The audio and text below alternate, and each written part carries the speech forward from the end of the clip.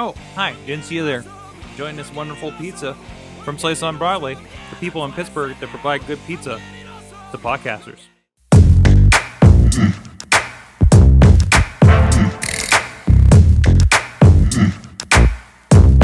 Hey guys, it's Mike Sorg at Sorgatron on the Twitter here in the Mayhem Studios in Pittsburgh, PA with another awesome chat for awesomecast.net. We got a very special one going on here. Please check out everything at awesomecast.net. Subscribe to us on video and audio formats. Check out the Patreon if you're digging what we're doing here. If you find value in it, you can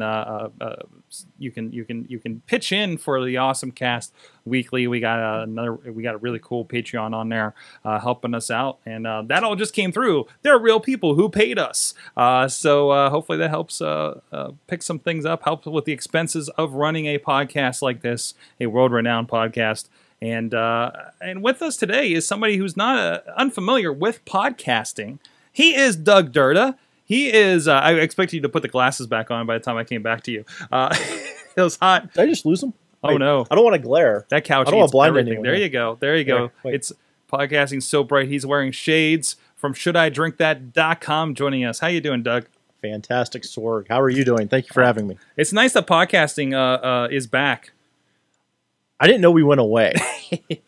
No one told me about that. I didn't get the memo. We were just joking about that a little bit, but no. Generally, so I wanted to have you on here for a while because just to talk podcasting. I don't know if we really need to recap generally the story of Should I Drink That. I mean, just for maybe a little bit of what is Should I Drink That for those that may be new to you.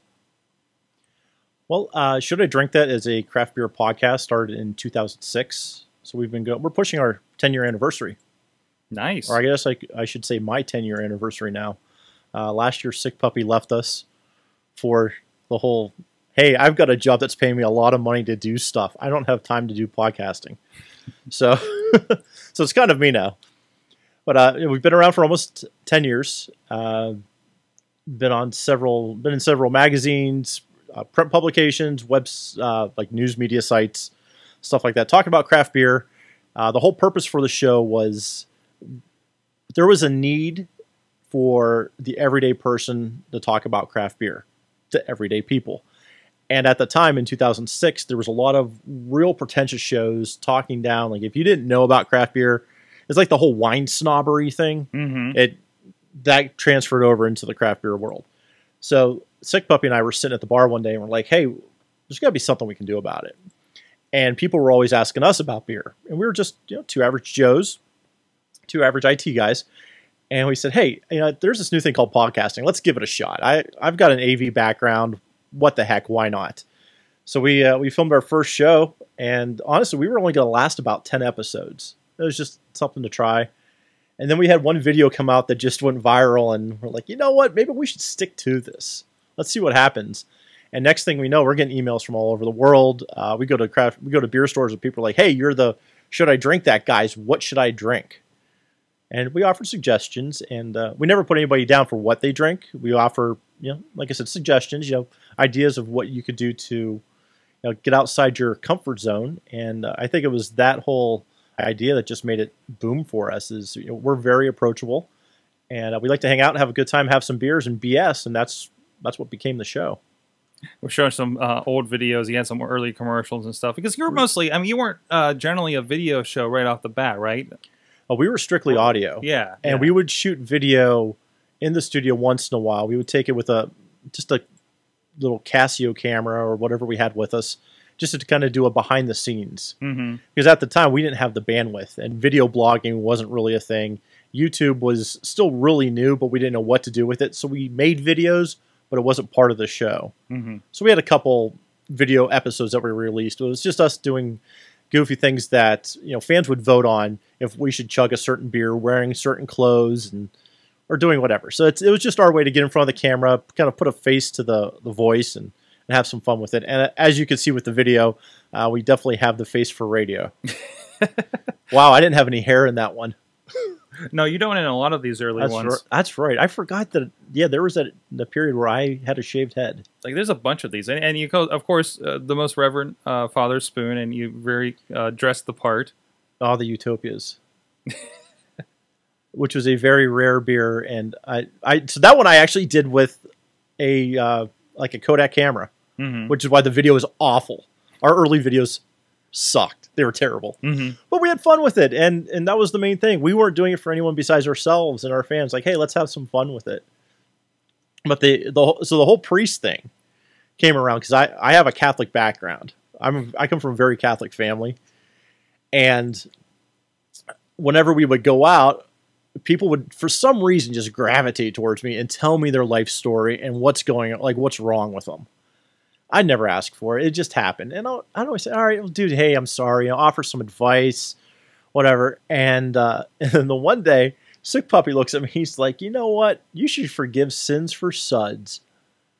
And we kind of looked at each other and went, well, my nickname was Spoon from college, so I always kept that. And I'm like, we could do something with this. And then we were heavily involved with this drinking forum called The Real Happy Hour. Mm-hmm. And then someone said, Father Spoon. And it just stuck. And next thing we know, the podcast is taken off, and there's me in a priest outfit with a shaved head, chugging beers. Awesome, and you fit right in. And so you were somebody that talking about early Podcamp, and we kind of joked around about the podcasting going away, coming back. Talked about that a little bit with Justin Kanacki, the co-founder of Podcamp Pittsburgh. A couple episodes here on the Awesome Chat. So again, you're one that's been around as long as I have, as long as anybody who's been like the longer podcasters from way back in the day. Again, we're our 10th iteration of Podcamp Pittsburgh this year. I think Leo Laporte just celebrated 10 years of his This Week in Tech, which is what got me into it.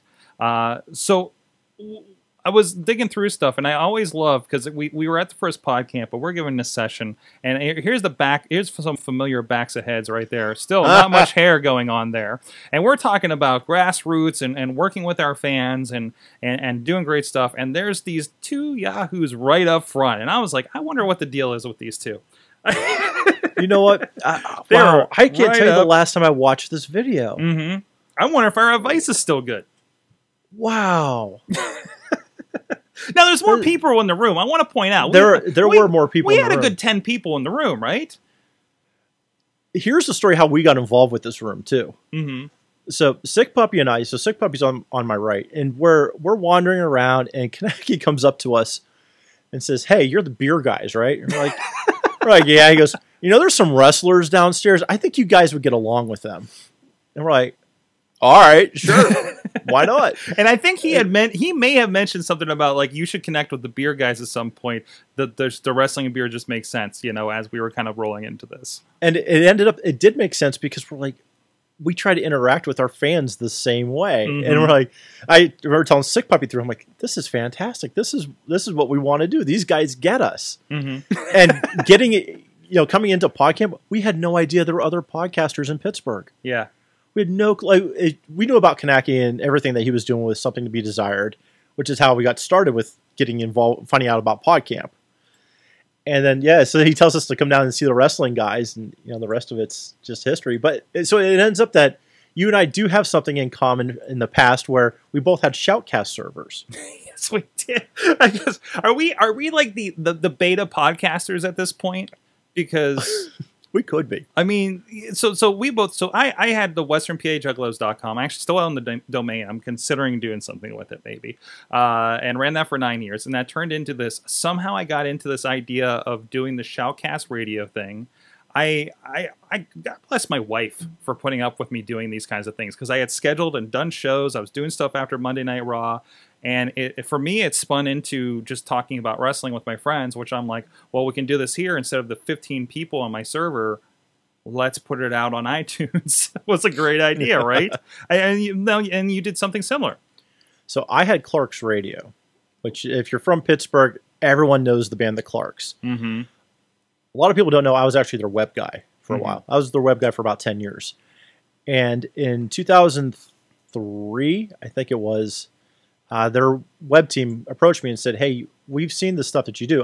So for those of you who don't know, also, I have a web background. I'm originally an IT guy, web developer, web programmer, web designer, web whatever they wanted to call us at the time. And now I do marketing. So I'm like a marketer's worst dream because I have a tech background. So I call them on a lot of stupid things.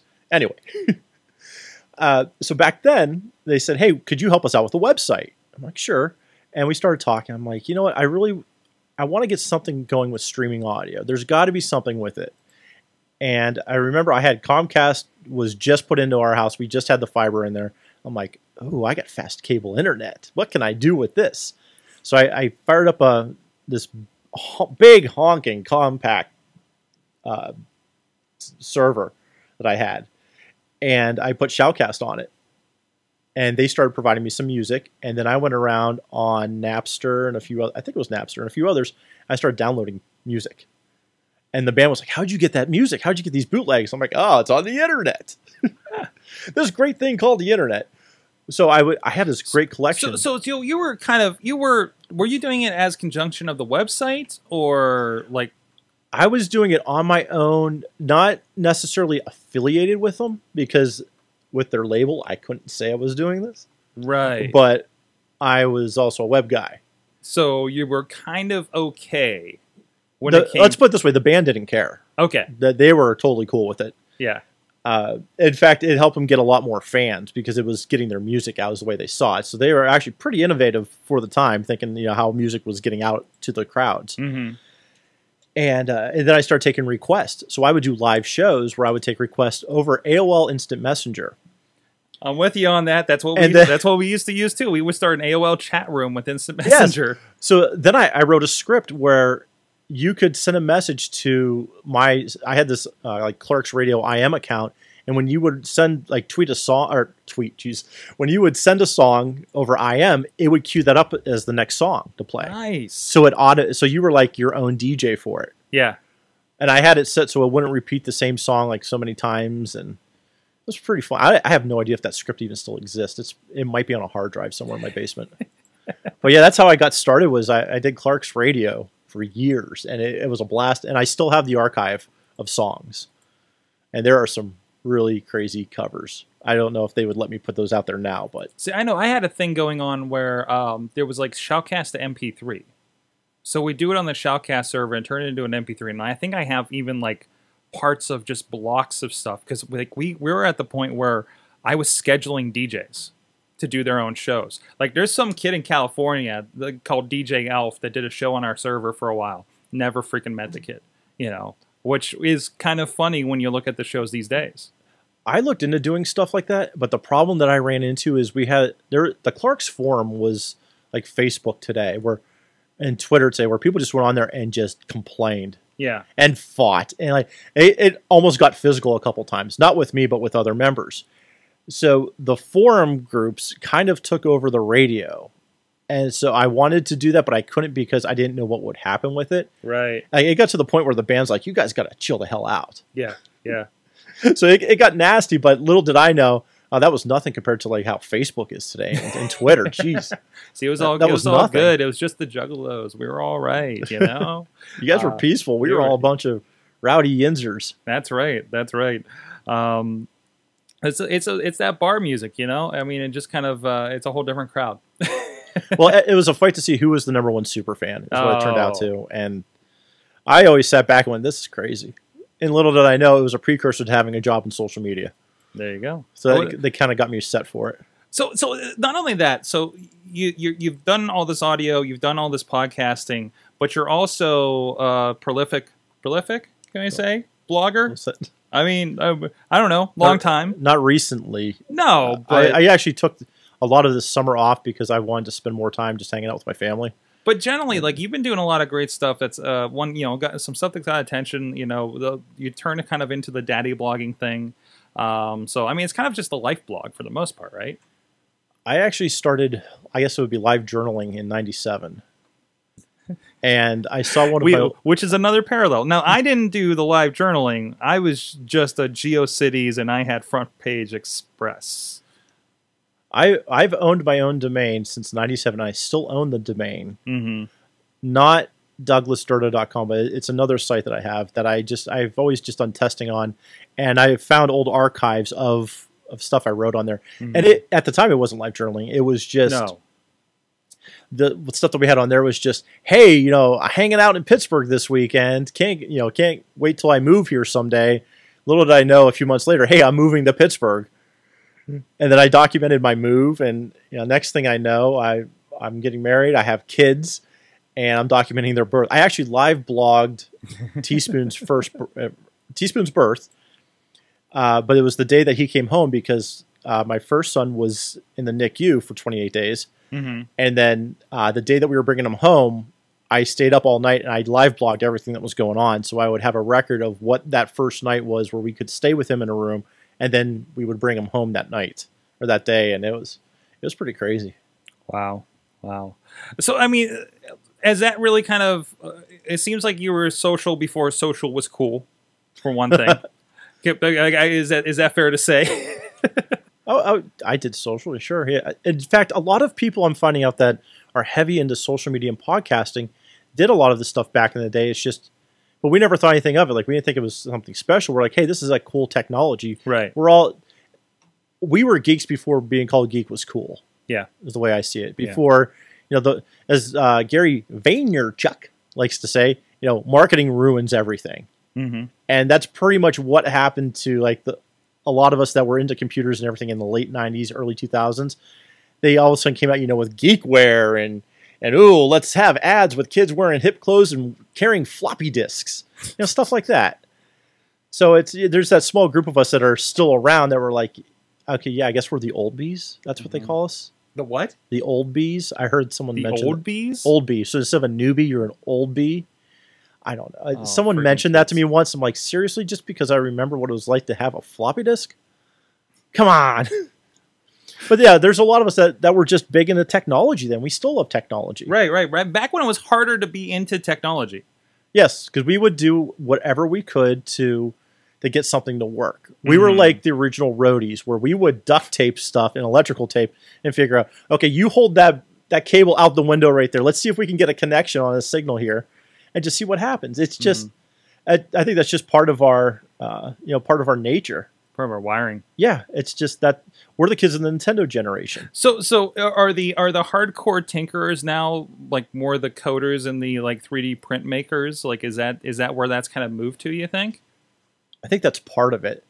They found a way to justify their because it has to be something curiosity. It has to be this thing that's like inaccessible to the general person, right? To satisfy a little bit of I can do something important here, because I feel like in our age, taking the computer apart and being able to put in a new card and dealing with DOS was mom couldn't do that, right?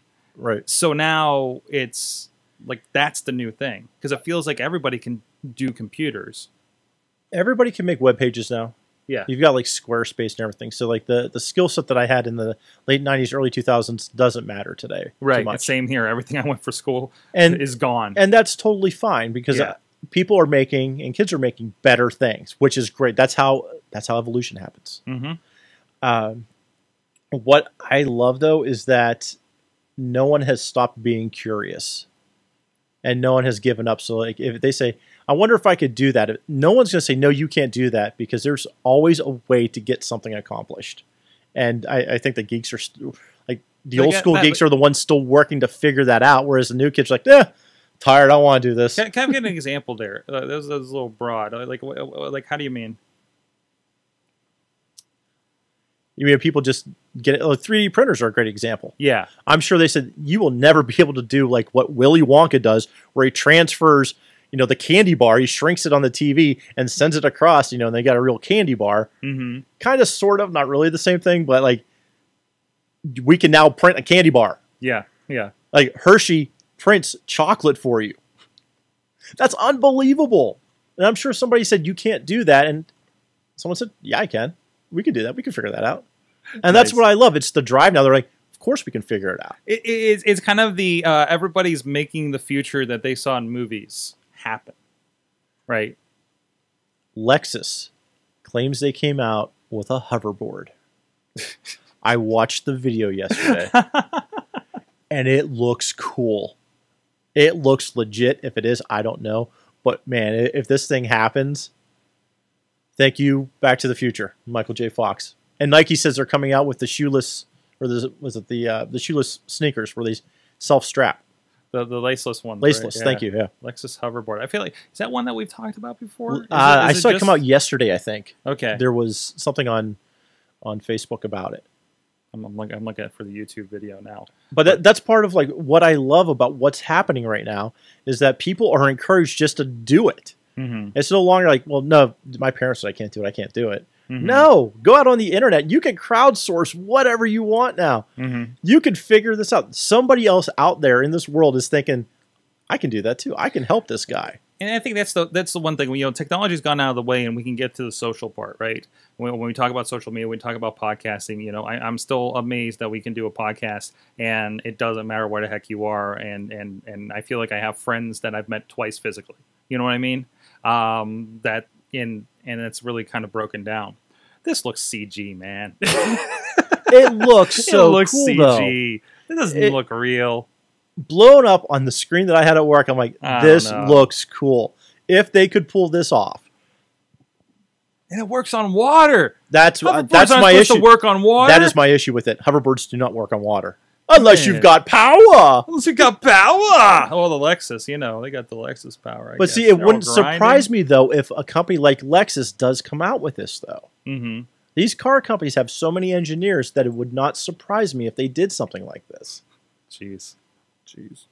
So what do you, we're going to have a whole session on this, but a little bit of a preview of that. I think you're part of the longevity, I forget what he ended up calling it, but we're going to be on a panel of the few of us that are the long time people that were there back in our day at Podcamp Pittsburgh 1. Now, he called it the OG podcasters. Is that what's up? Now, hence the joke that I made. Oh. I made a bad joke beforehand about Olive Garden podcasters. Which makes me want to go to Olive Garden now. I'm so up for all. Let's go Olive Garden after this. I actually have a review of Olive Garden I have to write because they invited me. Another perk of podcasting, you get invited to go out to do things, and I got invited to Olive Garden to try their new menu. I got to get on some kind of list because Jagoff was telling me today about some kind of dinner he gets, some kind of blogger dinner he gets invited to. He's like, what? I don't want to eat rabbit and stuff. I'm like, dude, I'll go. It's an experience. But I don't know. I need to do a food show. Apparently, that's what I'm missing around here, so I can get a food perks. I get a lot of random requests, and let me tell you, being a beer guy is awesome because obviously I love beer. That's why I'm doing it. I love the industry and I love the culture. I love everything about it. So every once in a while, a box shows up on my porch. I'm like, hey, look, beer mail. That's kind of cool. I actually had for a long time. I was doing the music interviews alongside Western PA Juggalos, and I would just get albums. I didn't buy an album for the longest time because it just kept like, oh look, I guess Cottonmouth King's coming out with a new album. Here it is. I guess I should review it. You know, so that was a nice line. Wrestling, nobody has money in wrestling, or we're not big enough for the big three, so it's kind of a little harder to pull off in my side. People in beer don't have money either. Yeah. That's why I get invited to Beer Fest, and they're like, look, we can't pay you, but we'll let you in for free if you cover it for us and give us a promotion. Sure, I'm going to do that. All right. Which of our industries is more destitute? I'm talking indie wrestling, and I don't think anybody makes money there. But craft beer right now is like the hot thing. Right. Oh, but so you're telling me craft beer is like is indie beer as opposed like it kind of in parallel of an indie wrestling kind of thing? In a way, it's getting more mainstream now is the thing. It's starting to get over that hump. Like 5 years ago, I would say absolutely, yeah, this is a lot like indie. There's still a lot of wrestlers. There's still a lot of breweries that are struggling to get by and have to do a lot of, like homegrown grassroots things to get big. But we do have some big breweries that are out there now too. So there's guys like guys like Hitchhiker, which is a small brewery. I don't want to call them brew pub, just a brew pub, but they're a brewery in Mount Lebanon. Fits maybe 100 and some people or whatever, but they make fantastic beer. They don't have a big marketing budget. Right. It's all in word of mouth, and it's good. It's fantastic beer. It's some of my favorite beer in Pittsburgh. Yeah. And that's how they're getting the word out about that. So they're not blowing a bunch of money on advertising and stuff like that. It's all word of mouth. Mm-hmm. And I think that's probably the same with the indie wrestlers is that it's word of mouth. Mm-hmm. Mm-hmm. And it's low end. Yeah, exactly. There's no marketing budget for any of this. Is the big thing. So. That's why people turn to social media. But I think the big shock that they're having now is that social media isn't free anymore. Right. Well, I mean, I think you could still. I feel that you can still get pretty far, not paying for it. there's ways around it. Yeah. And I think this goes back to like our past or our wiring of trying to find a way around it. Right. I think if you got good content and you have something people can rally around a bit, like you guys have conversation already with the beer. I think if you're a brewer or something, you can go on and have that conversation around that because there's people looking for you, right? And you just need to find where those people are. Same with the wrestling. I think you just need to find out what that place. I think you have to be smarter about it. It's going to be harder. The big thing is find where your audience is. Mm-hmm. And as much as people want to complain about Google Plus, there are a ton of beer people on there for me. Mm-hmm. That has been a hotbed for me. Great stuff for podcasters, photographers. It's fantastic because there's not a bunch of ads. There's not a lot of BS on there. So I'm getting like the people that I want to talk to. My feed is filled with barbecue and beer. That's all I want to see. and that's all it is. And it's worked great for me. Facebook, on the other hand, I think I'm up to, I don't know, I could be like 1,100, 1,200 fans or something like that on our page. I have no idea what we're at. And I made a post the other day. It reached 9 people. Oh, wow. I posted another one. It reached 500. Now, are you leveraging groups over there? Because I feel like groups are pretty hot right now. And like it seems like we get a lot of traction out of it. That's going to be the next thing. We had a group. And then because of Facebook's rules for how visible your page was going to be, they kept saying go to pages. So we got rid of it. We have the group. We just haven't been active in it. And just from being on even the Wrestling Mayhem one, I'm like, this is the place to be because I'm always getting updates about it. Right. I never get updates on pages because my feed's filled with cat pictures and political stuff. And oh my God, this food is poisonous. Don't eat it. It's all this stuff I don't want to see. Yeah, like, oh my God, you know what's really in this food? It's just stuff that people are sharing from like BS websites that somehow are like getting all this money from clickbait. I don't know. My mind just hurts when I think about all the junk out there, and people are fine sharing it. So why not share my junk? That sounds bad. That's going to be the title of this episode. Why not share my junk share with my Doug junk. Derda? But it is an interesting spot. So it's come around, and everybody's trying to figure out how to make money off of this stuff. Well, tell me, your podcast or your blog or whatever the case may be, what's kind of the most awesome thing that's kind of come from the work you've done in this over the last 10 years, etc.? I've met some really awesome people. People that I never would have met any other way. People don't think I'm an introvert, but I am in ways. Aren't all of us? Like, I'm very comfortable in front of a microphone and a camera, but out in public settings, I like to keep to myself and just kind of chill. I noticed at Social Media Day, we basically just talked to each other and a few people that we knew. Yeah. But also, we were in a room full of like 25-year-old females. That's true, too. That got a little awkward. Yeah. I kind of walked in like, I'm the old guy here. Oh, hey, there's a couple people I know, too. Oh. There's Bobby. There's Kim. Are we the old heads now? We are. Are we like, why are they still coming to the show? Is that what's happening? Whose dad is that? Is that the narc?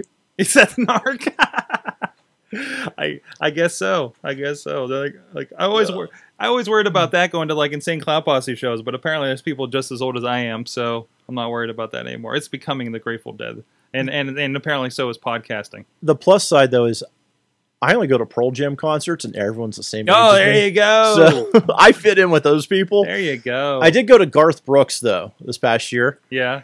And my brother got us awesome seats for like third row. Oh, and wow. I'm looking around because I don't listen to country music. Right. But I'm like, third row Garth Brooks. Of course I'm going to go.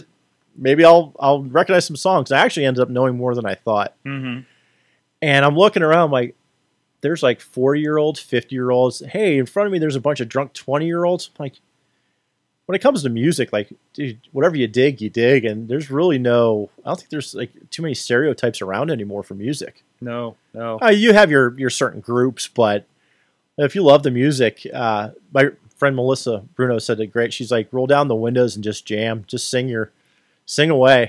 And I'm like, you know what? I'm going to do that. So I did that this past weekend, and I loved it. I sang all these cheesy 90s songs, top of my lungs, singing away, and I'm like, this is kind of nice.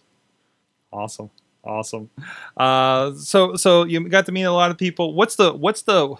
I'm kind of co-opting some questions from our Indie Mayhem show. What's the worst thing about 10 years of podcasting?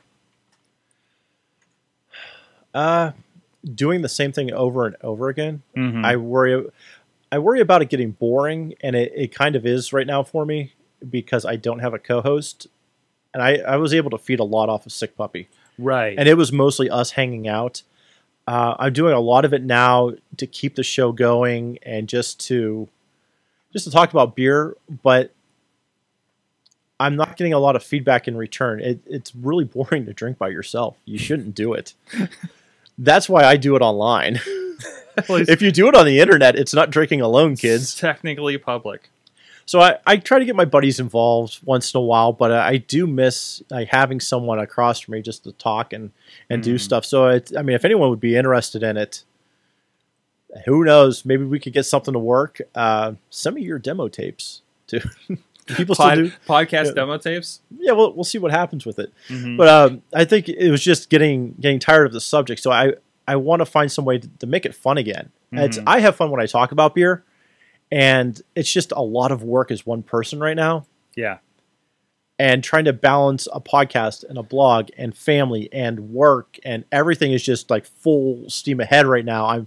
I'm having a hard time finding time to do it. And I want to make sure that whatever I put out is the best that I can put out. And I just don't want to throw something up for the sake of doing it because there's no point in that. Mm-hmm. Now, I noticed you've converted over to Google Hangout. For this stuff, is that kind of helping the process there, or at least I guess to move the video, right? I've enjoyed using Google Hangout because it's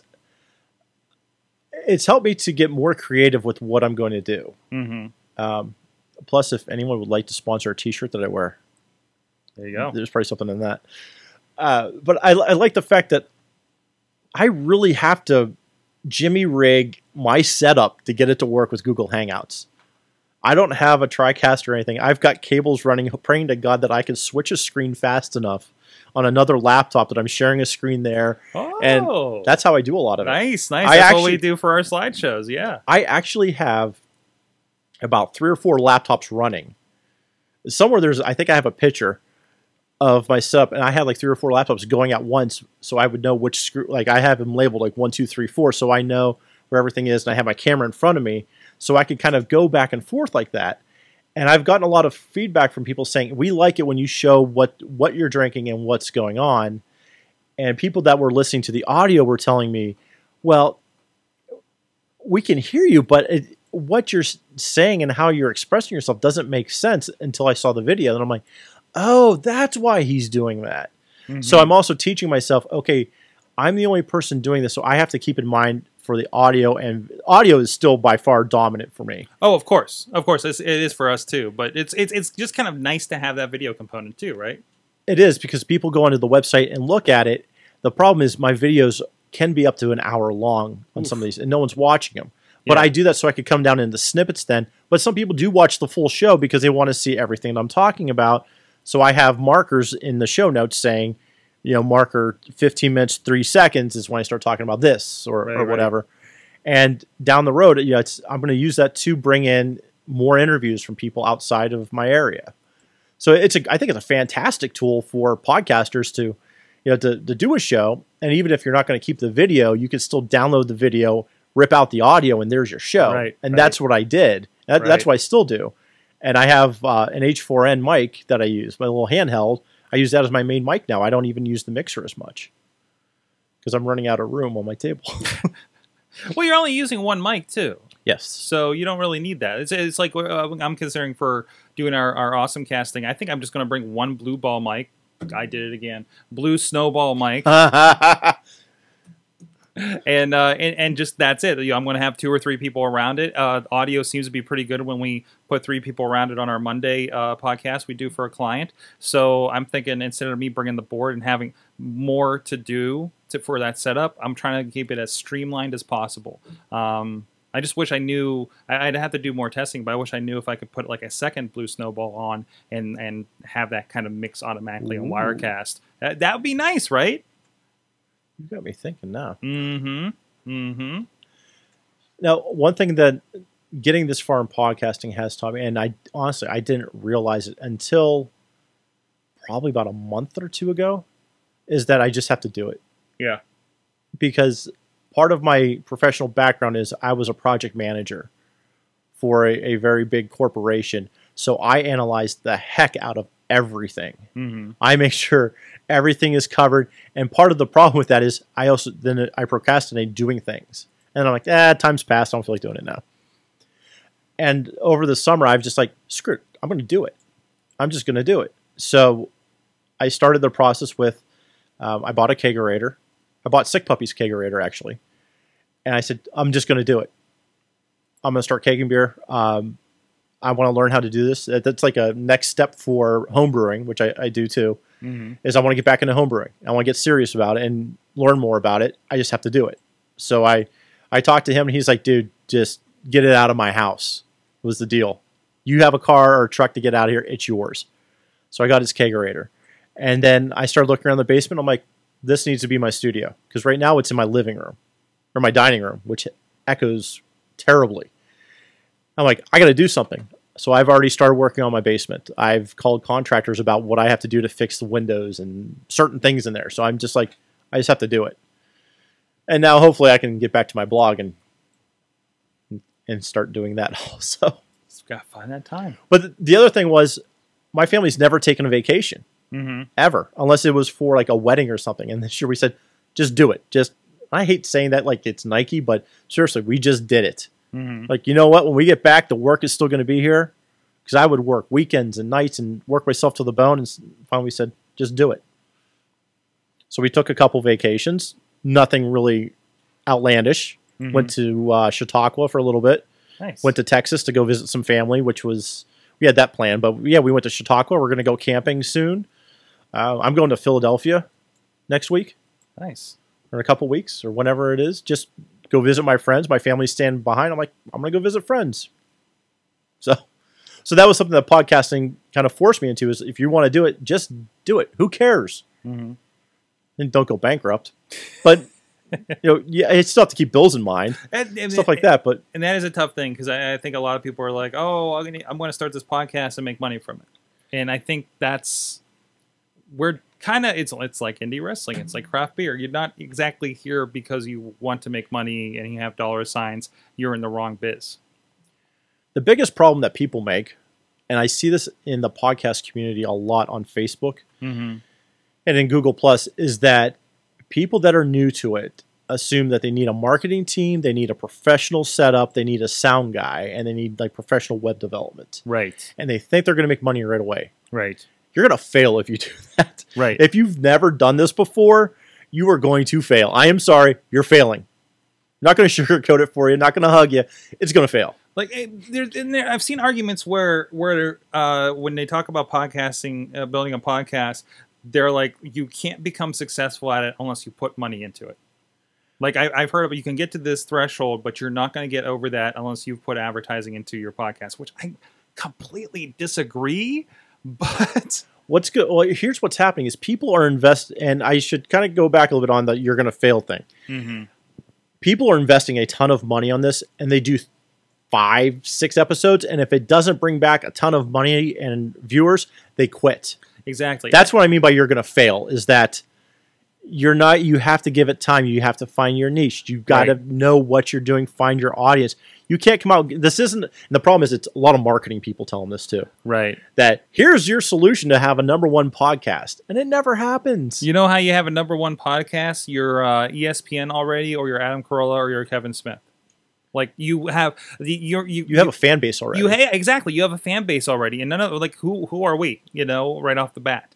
Now I can take some of my fan base, my small fan base from Wrestling Mayhem show, and start this other show, and people are reacting to it. But it's still going to be a small chunk of that other fan base, right? And that's what I thought about with Should I Drink That? When Puppy told me he was leaving, the deal was if one of us quits, we both quit. That's it. The show's over. And he's like, if you don't want to quit, don't. He's like, see what you can do with it. And that's what I've been doing. It's like, well, let me see if I can continue it like this. If not, I'll do something else. Yeah. I'm not going to stop podcasting. Right. I don't know if SIDT will stay around as it is. I'm hell-bent on numbers, so I will make it to 10 at least. the official 10-year, which would be Cinco de Mayo next year. Wow, oh, that's coming up then. Yeah. I just realized that. I got to think of something for that. But I mean, if it ends, it ends. But I'm going to keep doing things, and we'll see. I'm in a lull right now, so shows can get recreated, they can get rebranded. I have a fantastic audience right now, so that talk to me all the time. So I'm not going to lose that. So we'll see what happens. But don't go in thinking that you're going to be like Mark Maron and interview the president. He's got over 600 and some shows. It took him a long time to get to that point. Oh yeah, and even somebody like that, he's somebody that was already out doing stand-up and had a pedigree of writing for things like Saturday Night Live for years and years and years. Even a crappy I can't make money in this town fan base like that is still gold on podcasting, right? His concert here sold out because he's a podcaster. Yeah. Because of his show. That's the reason why I went to it. And when I got there, it was sold out. There was not a room, there wasn't a seat anywhere in that room in the Carnegie Music Hall in Munhall or Homestead. Was it Homestead? Yeah. Terrible seats, by the way. Oh, horrible, like the sit-in. They were all wooden seats. Jay and Silent Bob Get Old there too. It was just so bad. So bad. Yeah. But it's a great place to see a comedian or some kind of act because you're very close. Yeah. Yeah, the seats are awful to sit. Terrible wooden seats. Yeah, exactly. All right. Anything else you want to impart before we get out of here? Of course, Podcamp Pittsburgh's coming up. It is the 10th edition. We've had a lot of great memories with Podcamp. Yes, we have. And the great thing about Podcamp is you never know what to expect. And to steal a line from Big Brother, which I'm usually addicted to, but not this year because I think it's terrible. But expect the unexpected. Like Justine blew up because of Podcamp. She got her start because of Podcamp. It gets reiterated over and over whenever she's brought up amongst Alex Lindsay and Leo Laporte on Twit. Because she found I was there. I witnessed the. I remember it. I was in that. You were in that class too. I was in that because Sick Puppy took my picture up against a green screen because I said, "How many times in my life am I going to have a chance to stand in front of a green screen?" I've got one hanging in my living room right now. Yeah, little bit. No, there's one. Yeah. I don't know if you guys can see on the video, but there's a little bit of green behind him through all that stuff. That's our green screen back there. Right there. So right there it is. And we're all doing that stuff. And it was a lot harder back then. Like those ones I did with you guys at Podcamp. Hey, Podcamp 3, you got to stand in front of a that is true. I did, yeah. That was fun. But it's cool that, anything can happen at these events. It's all about networking. It's all about meeting people who share a common passion. And was it Podcamp 2 that we came up with bacon? Bacon, yep. Which the next morning, we came up with that Saturday afternoon. I remember Jesse and Tommy were talking about it. Sunday morning, it's on the front page of CNN. It's unreal. And they said Podcamp Pittsburgh came up with bacon. Google started working with us to work on a bacon filter. Chris Brogan blows up, too. Not literally blows up, but he's very popular now. He's one of the reasons why we have Podcamp, and he always came to Podcamp Pittsburgh. And it goes to show you that it doesn't matter who you are; anyone can make it. It's just you need the drive and the determination, and you need to know what you want to do, and we can help you find it. A lot of great stories out there. There's always a lot of new faces. Because, I think there's a burnout. Yes. I guess. Because, my first inclination was going to be, maybe they found their thing and they move on and now they're doing their thing. But I think there's a lot of people, again, kind of like the podcast thing. They say, I want to do this thing, I want to tweet, and, I was talking with somebody today, I really think social media kind of, you're still you, and there's not really a good way to fake that on there. So if you're good in social, that's going to come out on social media, right?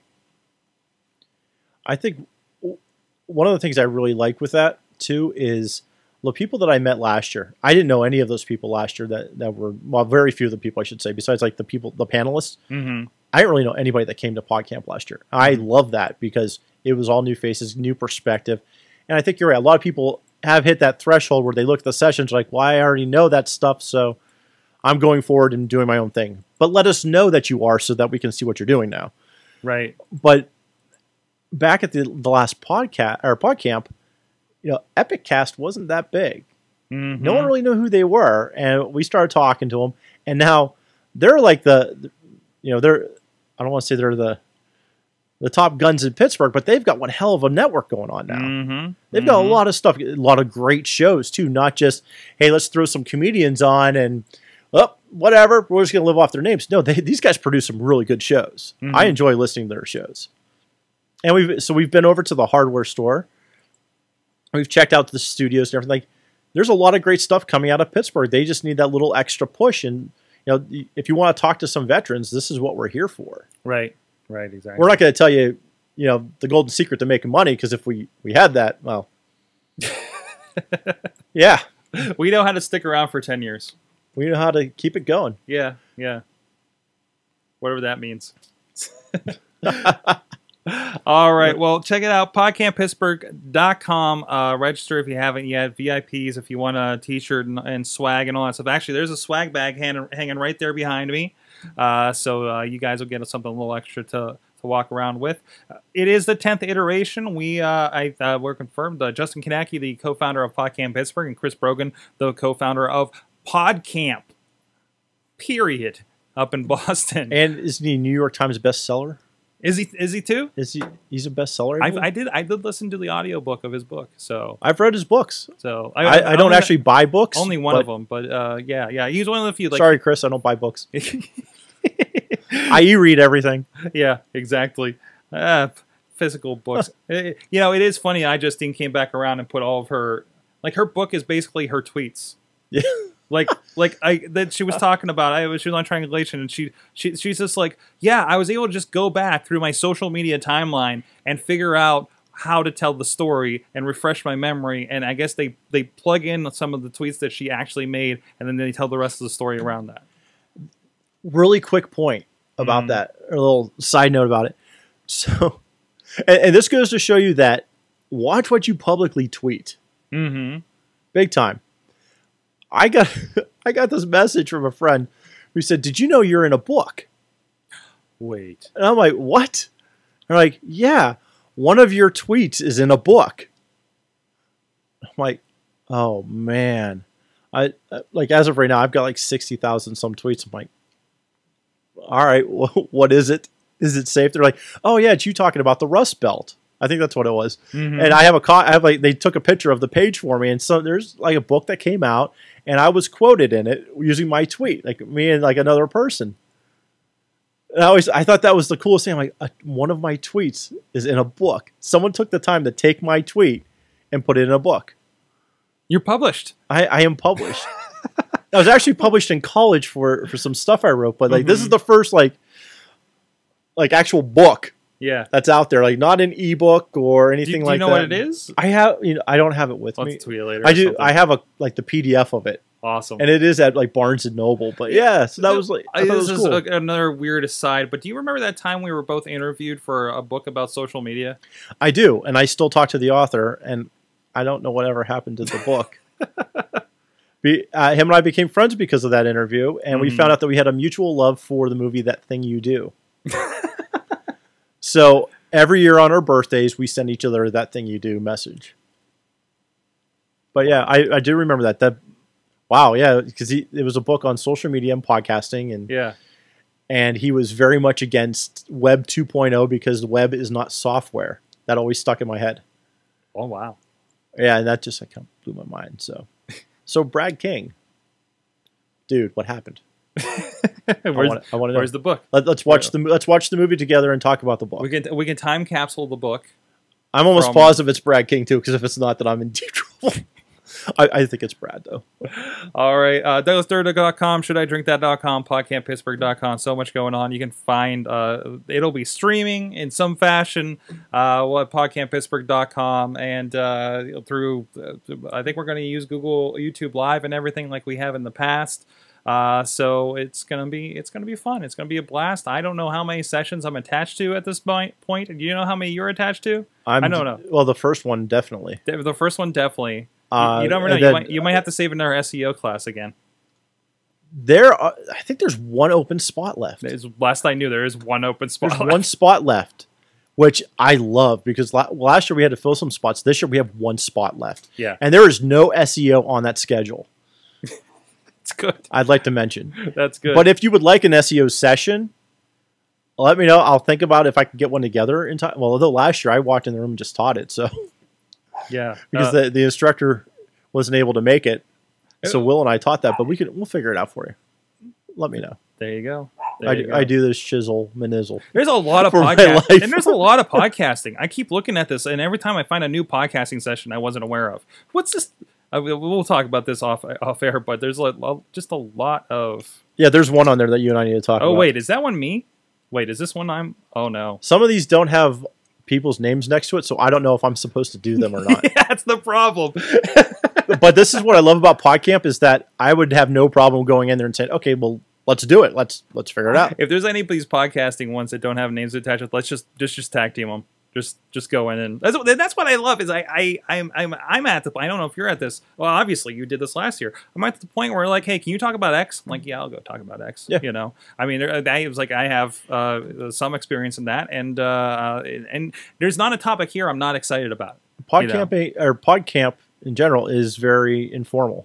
It's an unconference, so it's a very relaxed atmosphere. Don't be intimidated, and when you're there, don't worry about getting up and leaving. Right. I've had it happen before. I'm still always shocked because John Chamberlain, you jag off. I think we were talking when the first episode of this podcast, and he's talking about when he came to PodCamp. He's like, everybody was so nice and and I'm just like, I kind of remember talking to that guy back in the day, and I just like, you're just like random person. I'm like, I don't know if they're actually going to do anything with this. I don't know if they understand what I'm telling them, and then you find out he's the guy that did this thing, and you're like, oh. He's the jagoff. We met the pre-jagoff back in the day. So I did one of his shows before he became really big. Mm-hmm. And I remember he just got a hold of me. He's like, yeah, I got this show called You Jagoff. Would you mind coming on? I'm like, well, do you think I'm a jagoff? So what are you talking about? He's like, no, I want to talk about your podcast and everything. I'm like, yeah, sure. What the heck? And now he's doing interviews with Garth Brooks and Mayor Bill Peduto, and we just went up for this Marine thing today. It's tremendous. Go check it out. And he's such a down to earth guy. He is. That's the thing about podcasters in Pittsburgh is, I think there's maybe like a very, very small number who are actually jerks, like pretentious jerks, about who think they're above everyone else, and no one listens to their show. Like a so don't worry about it. That's good because I haven't met those guys. Thankfully. Yeah, there's just some, and thankfully it's no one that we have to deal with. But I've heard of, like, people have said, "Can you listen to these shows? Let me know what you think." I'm like, oh my god, what jerks! They're in Pittsburgh, and then their shows die after like 3 episodes or 4 episodes. Yeah.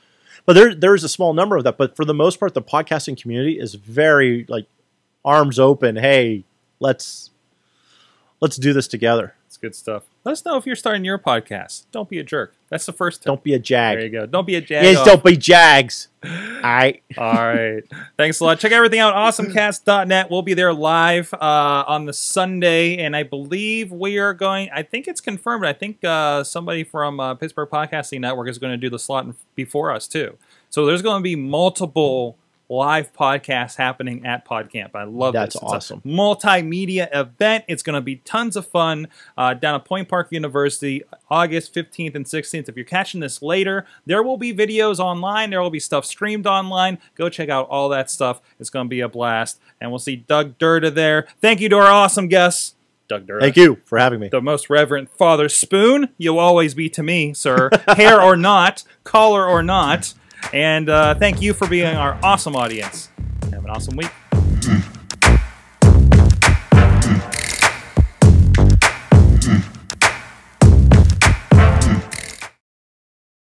This show is a member of the Sorgatron Media Podcast Network. Find out more at sorgatronmedia.com.